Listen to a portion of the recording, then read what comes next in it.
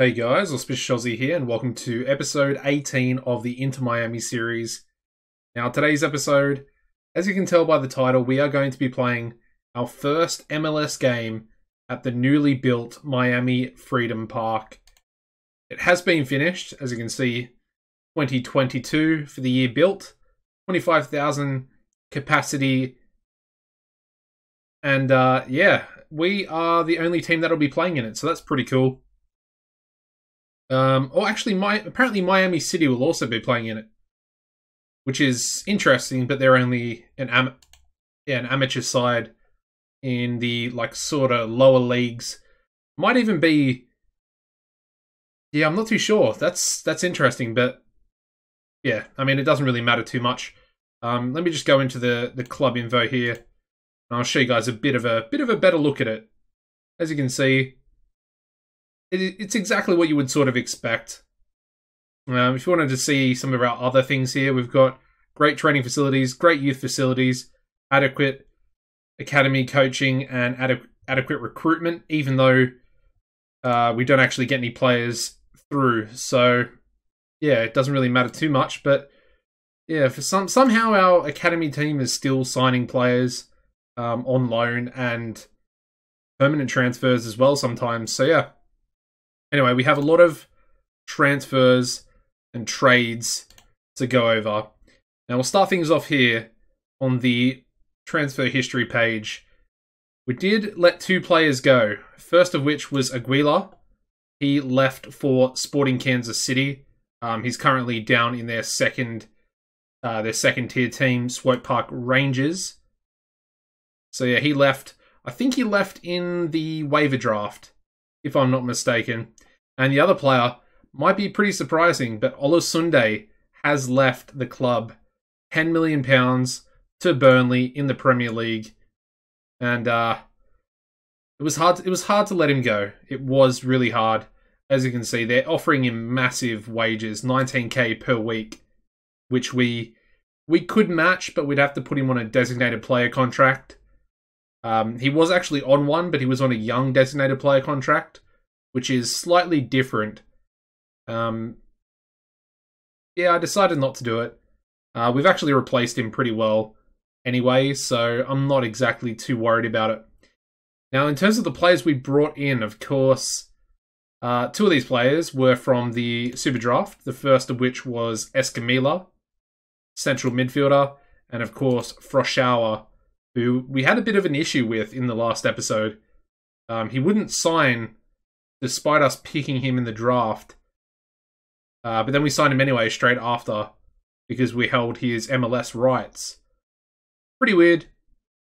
Obviously, he's come in anyway, so it doesn't really matter too much. Now, the other players we brought in Sam Vines. But as you can see, he's currently not at the club. You might be wondering why. We've traded him away. And apparently they don't even want him either, which is interesting. But yeah, we drafted him, I think, in the waiver draft from Colorado. As you can see, like I said, we did trade him out, but we'll get into that in a second. And the other two players we got in, the first of which was Ogbeta, who is a relatively good centre-back on loan from Newcastle. He does a good job. I wanted some more centre-backs. He's got really good sort of mentals there, and he's got good enough technicals there as well. Only 20 years old. And the other player we brought in, a bit of an American legend, Mix Diskerud, for $700,000 from Manchester City.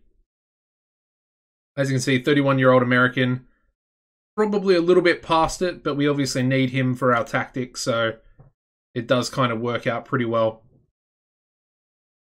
Now, if we go into all trades, as you can see, we've done a little bit of activity. Now, the first player we brought in was the replacement for Olasunde, and that is Josh Emmanuel. We traded him in from Seattle Sounders. And, I would say he's as good, or almost as good, as Olasunde. As you can see, they're actually very similar. I would say his pace and acceleration is a little bit lower, But apart from that, they're more or less identical. Similar ages as well. He's only 24, 5.5k per week. A little bit of potential left in him as well, which is not too bad. But yeah, as you can see, we did have to sort of go all out with our trade. We gave away the 2023 Super Draft first round pick, a 2025 fourth round pick, 2 international slots for 2 years, so that was pretty expensive, and also 500k general allocation money as well. Now, the next player we brought in was Samuel Diete. Not exactly too sure. Obviously, could be French-Canadian, so yeah, he is a Canadian international, 75 caps for the Canada national team. As you can see, another really good sort of centre mid / defensive mid. I'm using a new tactic, so we do use defensive midfielders that are actually defensive midfielder defends. That is the position and role, so he's natural in that. Works out really well. He's also got really good leadership, determination, and teamwork. I think I might have made him the captain or the vice captain for this season, replacing Besler. But I really like him. He's only 27 as well, so he also had a bit of, he's got a bit of legs left in him. Let's say that he's entering the sort of peak of his career. He was also extremely expensive, giving away a 2024 third round pick, a 2025 third round pick, and 1.5 mil general allocation money as well. The next two are both of our players leaving. So first of all, we have Sam Vines. He left for an international slot for 1 year. So essentially replacing one of these for 1 year, which I thought was pretty important to do that, just to make sure we do have enough international slots for all of our international players. And they also gave us a second round pick, which I think is perfectly fine. We've already got 2 left backs in the first team. He was going to be a third choice. Doesn't really make sense. And yeah, the final player was Justin Salazar. Unfortunately, losing the 19-year-old, I didn't want to hold him back. I feel like he's got a little bit of potential. He might be able to, develop at Real Salt Lake. And they gave us Toronto's 2025 first round pick in the Super Draft. So that was pretty good. Again, we got him on a free transfer, more or less. I mean, we did transfer the rights from LA Galaxy to sign him in the first place. Yeah, there we go. That is all the transfer activity brought up to date. Now, if we have a look at the fixtures, we are actually in the CONCACAF Champions League, and one of today's games will be this quarterfinal first leg against Orlando City. The first game we're going to be doing today is the MLS game at home, Miami Freedom Park against Sporting Kansas City. But I'm really looking forward to both of these games here today. I think they're really going to be good. I think the next episode we're going to do 2 away games. We're going to do Orlando City in the second leg of the quarterfinal, and then we're also going to do Colorado Rapids. But yeah, that's for next episode. Anyway, the friendlies, we lost our first friendly to Nashville 2-1. A little bit unfortunate. However, we bounced back in the next one against Atletico Nacional with a 4-0 victory. This is sort of when the tactic... Well, actually, I started using the tactic at the start. So in that first game, it didn't really do too well. But it did do pretty well in that second game. And since then, it's been pretty amazing. So yeah, we then versed DC United, beat them 3-0. Versed Miami FC, beat them 3-0 as well. We then took on the New York Red Bulls and beat them 2-1 before we had our first round for the CONCACAF Champions League. We drew this team, Real Esteli. I think I mentioned them in the previous episode, the Super Draft episode. Beat them 9-1 away from home in the first leg. We then had another friendly match against LA Galaxy, which finished a 2-2 draw. And then we played the second leg, and we beat them 9-0 at home. 18-1 on aggregate. Incredible stuff. But to be fair, they're a pretty bad team. If I look at the goal scorers here, we've got Rua Diaz with 2, Mueller getting a hat-trick in that first game, Garza getting himself a goal, Romano getting himself a goal, and Will Keane getting himself a brace. In the home tie, the second leg, Ben Chen getting himself a hat-trick, popping back up, Of course, he was on loan last season, but he is back at the club now, and I think we're going to keep him around just in case. But we also had Sigala getting himself a brace there as well. Fernandez on the score sheet. Zellerlin with 2 goals as well. And finally, Romano on the score sheet then again as well. And that was actually the first ever game first ever, professional game at Miami Freedom Park. 23,500 in attendance. I think that's pretty good. Anyway, let's get into the lineup for today's game. First game, anyway. We are doing a doubleheader. This is the formation. It is TFF's Gladiator. If you're familiar with TFF, he does incredible tactics. And I would really recommend you go and check him out. I think you can find him on FM Base and FM Scout. So go and check it out if you wish to do so. But yeah, we're going to go with Strand in goals, Emmanuel at right back, Zimmerman and Ogbeta as our 2 centre halves. Dars is going to start at left back. Defensive midfielder is going to be Piete. Diskarud is going to be the centre mid today, box-to-box midfielder. Mueller is going to be on the right wing. Mishcic going to be on the left wing. And then we're going to stick with Keane and Rua Diaz up front. The bench today is going to be McDermott, Abubakar, Ripkin, Besler, Martial, Locklear, and Fernandez. We are actually missing a few players. As you can see, Romano and Cisneros, 2 of our wingers, both picking up pretty serious injuries.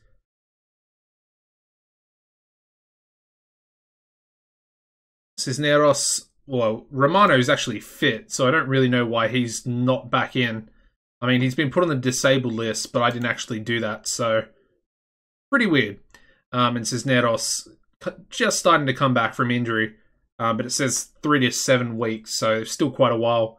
Gaspar also suspended for this first game. All right, let's do it.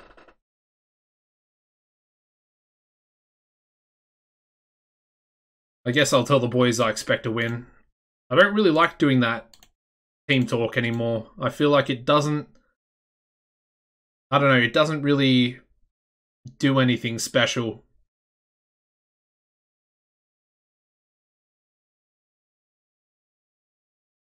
Alright, we've got the ball. Well, actually, they have the ball. But we have stolen it. Mishcic with a good interception there. Literally running to the other side of the pitch. And, yeah, I think that was an offside, yeah. Keane straying offside there.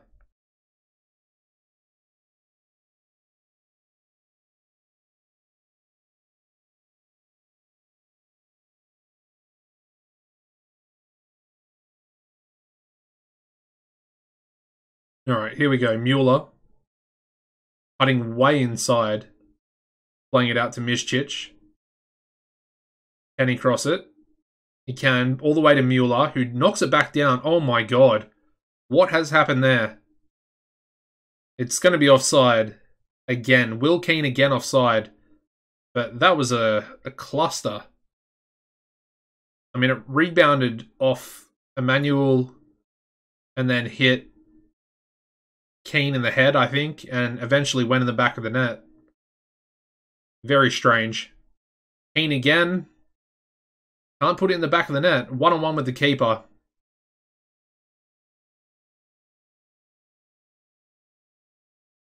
I mean, we've had 12 shots with only 3 on target, which is pretty bad in this first half.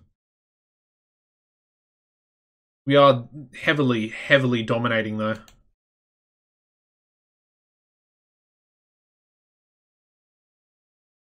There's a couple of bad performers out there, though. Garza's on a 6.3. Mueller's on a 6.5. Diskarud, 6.5 as well. I think, yeah, we're going to make a few subs here. I mean, luckily Garza's gone back up to a 6.8. Yeah, I think we'll go Martial for Diskarud.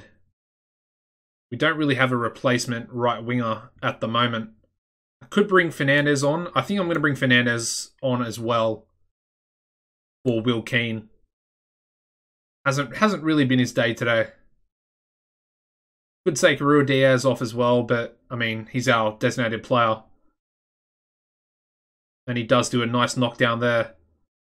Bit of an odd cross by Garza. Piete out to Mueller. And that's a really bad giveaway by him. And Zimmerman brought his man down. And we are very lucky not to concede there. That was dangerous. That was a very dangerous attack by Sporting Kansas City.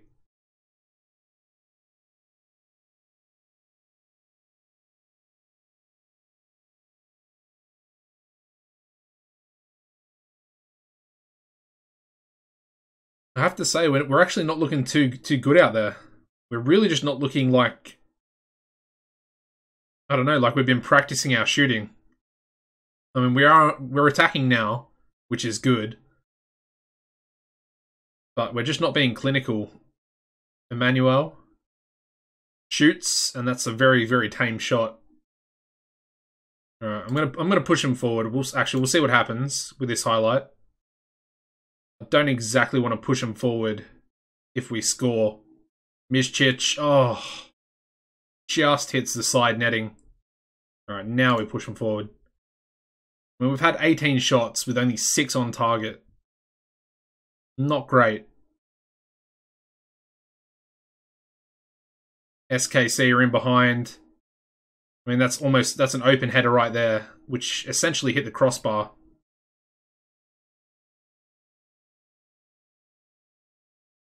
Yeah, this is not a great start to the season. Unless we score a goal very late here.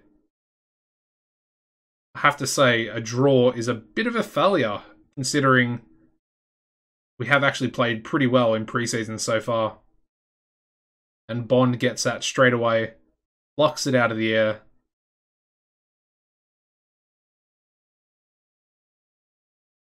And we're into the final minute of the 90. We did still have the ball, but we've given it away.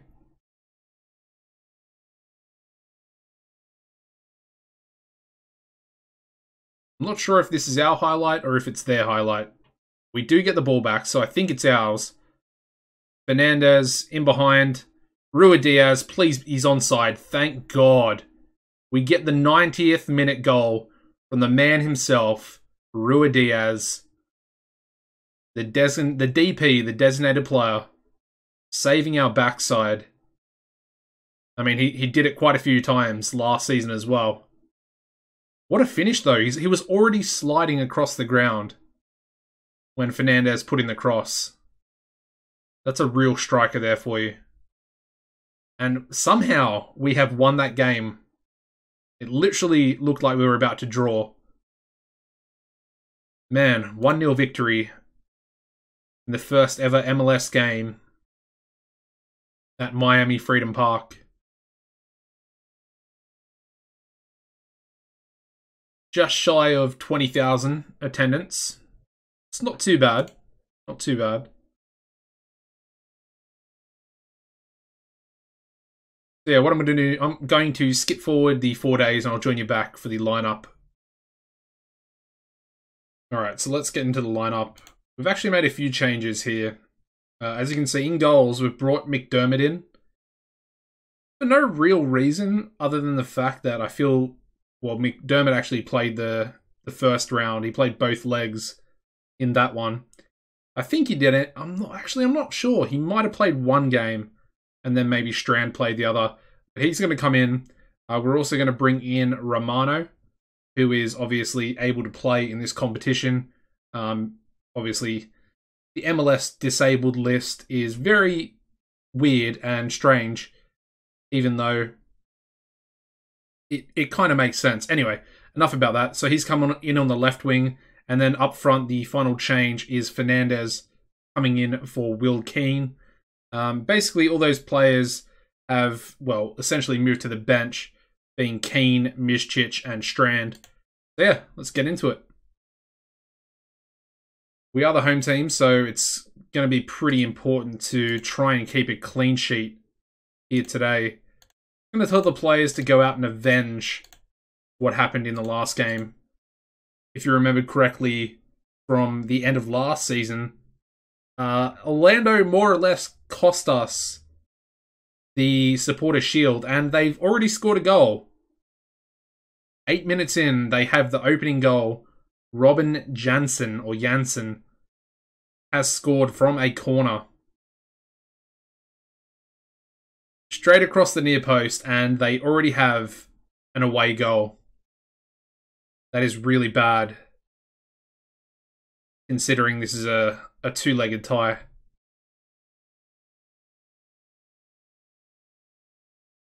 Yeah, not good. Obviously, their first shot as well, if you can even call it a shot.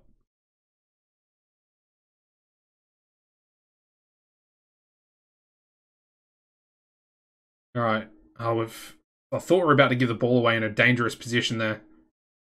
Iskarud loses the ball, but luckily Garza picks it up and he goes for a shot himself. And unfortunately, it does go over the bar. We've had 4 shots with none on target so far. Garza's on a 6.2 as well. Mate, I'm sort of thinking that I probably should have played Gaspar.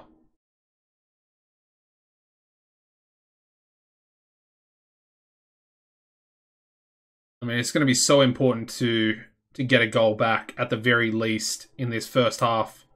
Ruidiaz. Fernandez gets in there. We've got the equaliser on the stroke of half-time.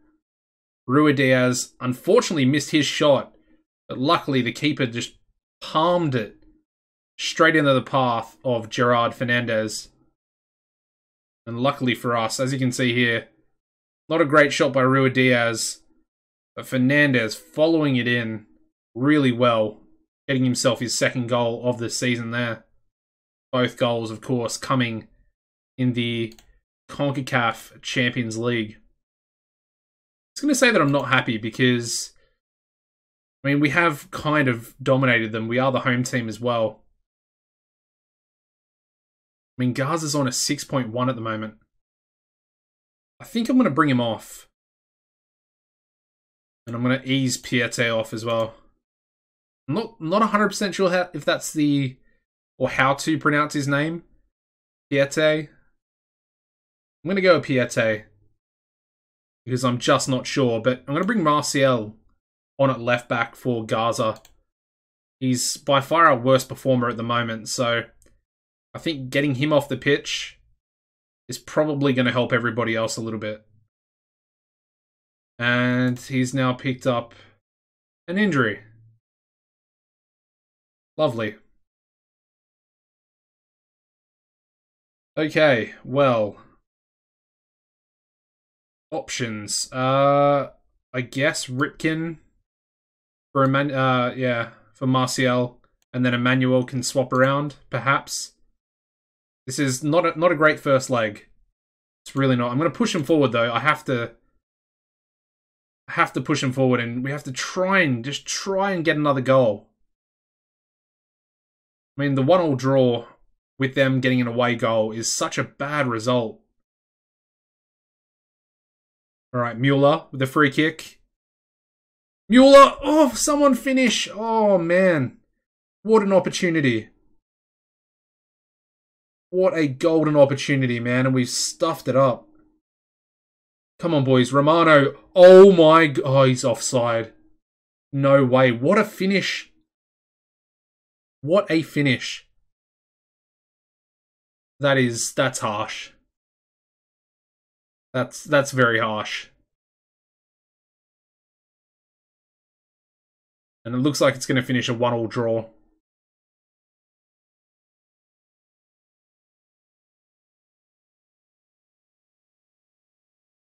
Yeah, there we go. First leg finishes 1-1, but Orlando do get that away goal. I'm not happy with that performance. I'm really not happy. I mean, we conceded in the 8th minute from a corner. In a sellout as well. 25,000. Yeah, it was literally completely sold out. 1,250 away fans. Of course, it is essentially the Florida Derby, you would call it. Martial picking up a 4-week injury there as well. But that is going to wrap this episode up, guys. So like I said, in the next one, we're going to be doing the second leg of the quarterfinal against Orlando. And then we're also going to be doing the Colorado Rapids away game as well. Another big doubleheader. And hopefully we can beat Orlando and get into the semi-final of the CONCACAF Champions League. Anyways, if you enjoyed the episode, make sure you smash the like button. Subscribe to the channel if you haven't already. And apart from that, guys, take it easy and goodbye.